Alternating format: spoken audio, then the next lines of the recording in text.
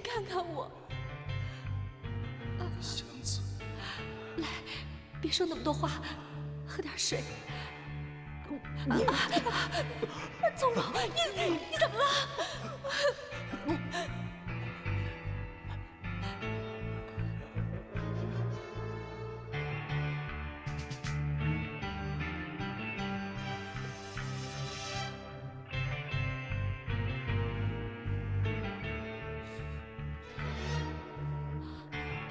孟思杰，你要去哪儿？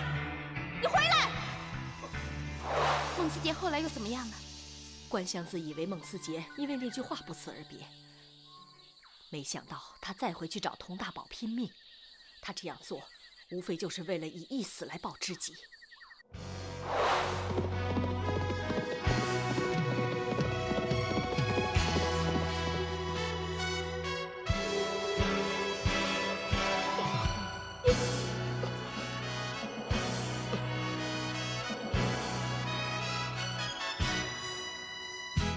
奄奄待毙的孟思杰，后来被北少林的方丈所救，从此出家皈依佛门。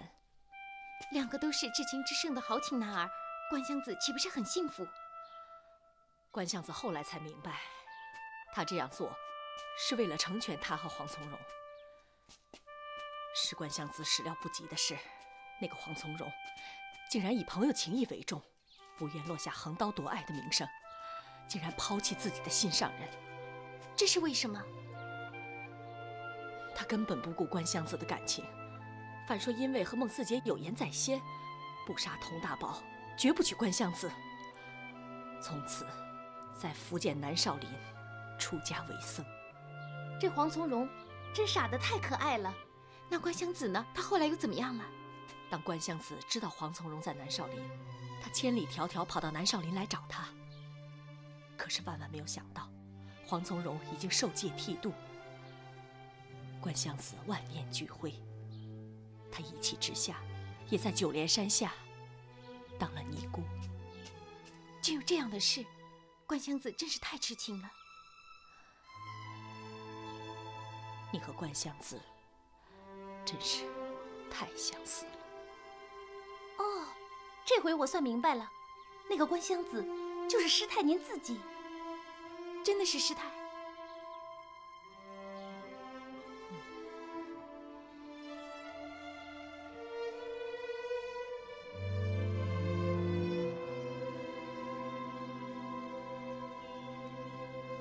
师弟呀，咱们好久没有对弈了。哎，我记性不佳。放松点吧，别太执着了。你总是话中有话呀。师弟啊，我听说你叫人把法正关起来了。哎，你眼睛不亮，耳朵倒挺尖呢。哈哈，这就叫耳听八方吧。师弟，你先走。你先走。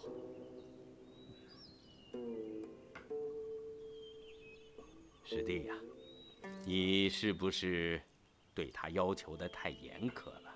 是吗？师弟的求道方法，闪通是不敢苟同的。哈哈，我知道师兄想说什么。求道心寂寞，心诚即道。要想成正果，做到心不乱。